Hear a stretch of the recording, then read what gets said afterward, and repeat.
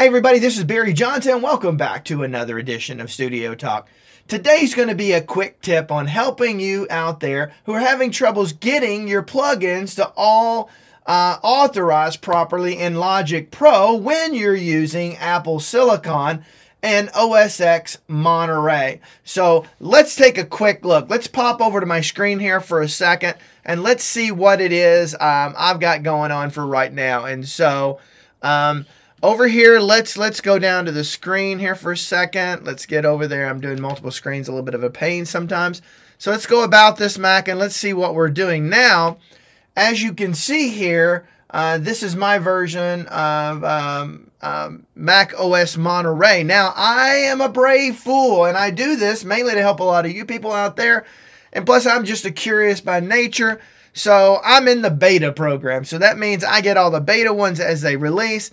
And I'm on 12.3, which is the most recent version of beta. I think 12.2 is the last official release of OSX Monterey. Monterey has been a problem. I will not lie. It has been a problem for the audio world, and it's specifically plugins. When I first started on the M1 MacBook Air, I didn't have very many problems, to be honest with you. Everything seemed to work just great under Rosetta for the most part, under Big Sur. But Monterey came along, and that did change a few things up. So there's a couple things out there when you're trying to get things certified. For the most part, the majority of my plugins today work perfectly fine on Monterey and Apple Silicon, either under Rosetta or through M1 certified. So now we can see what version of Monterey I've got. So what you want to do, it's counterintuitive and doesn't make a whole lot of sense, but you want to go up here to Logic and then go into your preferences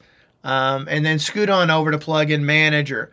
Now, most of you, if you're using Logic, you should be familiar with this already. If you're not, this is basically where you want to go check. If you're having problems with plugins working or not working, this is the first place you want to check. You want to make sure over here you can see where all these boxes are checked, successfully validated. And you just scroll down through there. These are, I got a boatload of plugins. And when you get into this compatibility issue right here, you can notice these are all Logic standard plugins. So kind of ignore those for a moment. But now you can get through here and you can see all of these plugins that I have. As I keep scrolling through, I got a lot of plugins. I got some videos out there on getting too many plugins. I should have watched them early on before I got myself into this. So anyway, you can see I've got Waves are all working. Of course, they're M1 certified. And I say Waves, you can see the manufacturer here on the screen. I've got Tune Track, Superior Drummer, as well as Easy Bass and things like that. I've got, now Steven Slate plugins are not M1 certified, and I was having lots of problems getting those to properly work in various DAWs, but today, and they are one of the ones that I had a problem with. So the bottom line, what you want to do is if you come here and you find some of these, because if this didn't pass validation, it will tell you that it didn't pass validation, which is probably what you're looking at. So what you want to do is you want to check all the boxes and tell it to rescan your plugins again, okay? So now all of my boxes are checked, so I'm going to tell it to go ahead and rescan selection, and it's going to go through that. Now that may take a second or two to kind of go back through and scan all those plugins, well, it's giving me the result because I didn't have any failed things. So let's do a full reset. And let's go through that and let's see what we end up with. Now, because all of these are certified, they all got reset, they all worked great. But what you'll find is if you tell it to search over and over again, you may have to do it 2 or 3 times.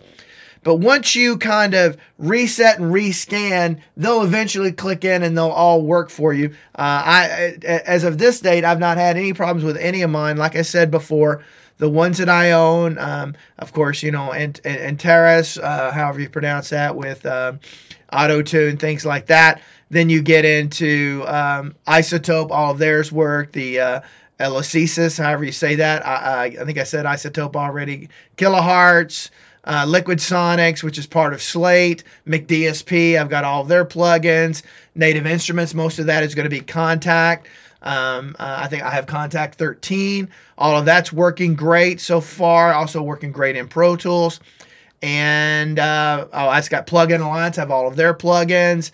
Slate Digital, I have all of their plugins. SoftTube, I have all of their plugins. And Waves. So there you go. So I wish I could show you the problem before, but all I can do is tell you and promise you that if you check the ones that are unchecked and then recheck them again and then tell it to rescan, for the most part, for me, they've all been working just great. So I hope this tip works great for you. If you have any problems whatsoever getting this to work, please put some comments down below. Let me know. I'll investigate that to see what the deal with that is. Because you may have some plugins that I don't own that maybe are problematic. But all of these are so far, Logic is up and running and works great. I've not had really any issues with it whatsoever. So if you like the things I talk about on this channel, do me a favor, hit that like button, that subscribe button, and then that notification bell so you know when I got a new video out. Until next time, hope every one of you have a all plug-in working day. Go out and make some music. Have a great day. Bye-bye.